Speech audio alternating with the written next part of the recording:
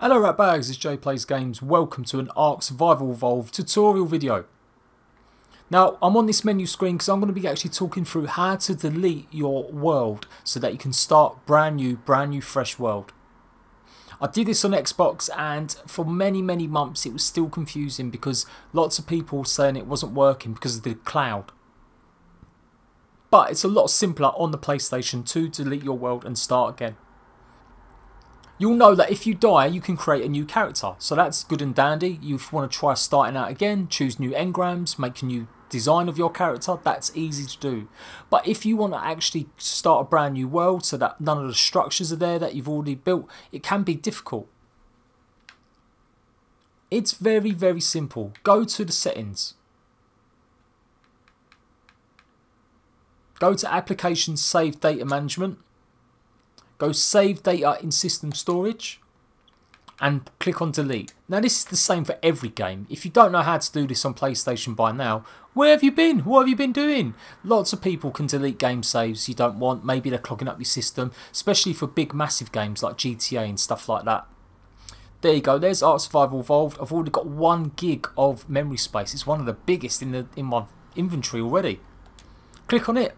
And you've got different choices. You can you should delete the island map data. You can delete your local profile. You can delete the configuration files, or you can delete the center map data. Obviously, if you've got Scorched Earth, then Scorched Earth DLC will appear there as well. And there is Primitive Plus data to think about, which is coming in the update you should have got last night. So I'm doing my Let's Play on the island at the moment. I'm not using the centre map. I have run around it slightly and I put like one thatched roof down. Click on that and just simply click delete. And that is it. Once you load up ARK, you'll be asked to start a brand new character on that world and there will be no other structures that you previously built. Maybe you had lots of friends join you, although it's still a bit buggy at the moment, but that is how you create a brand new world. To be honest, it's probably not worth doing, like, unless you've built something humongous or there's a problem or an issue where the game won't load up. That is probably the only reason you want to start again. If you want to just build a brand new structure or brand new base, then just go somewhere else on the island and build something. You can destroy the base, you can destroy the island. If you want to start a new character to unlock different engrams, again, you don't need to destroy the whole world or restart the whole world.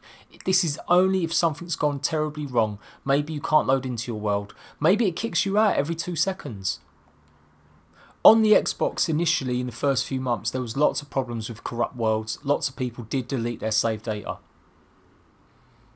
Some people really wanted a location on the base and they didn't really want to have to go and delete everything they'd previously built. So it can be used for that reason, but honestly the maps are so big, go and find a new location.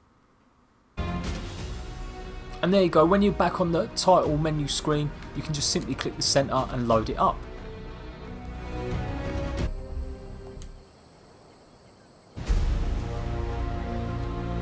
And that is it, a fresh new map. It seems very simple, but I have had loads of comments and loads of messages saying, how do you delete your world? How do you restart again? That is exactly how you do it, guys. So just choose whatever map it is if you want to delete it. But honestly, I just don't see the point in doing it.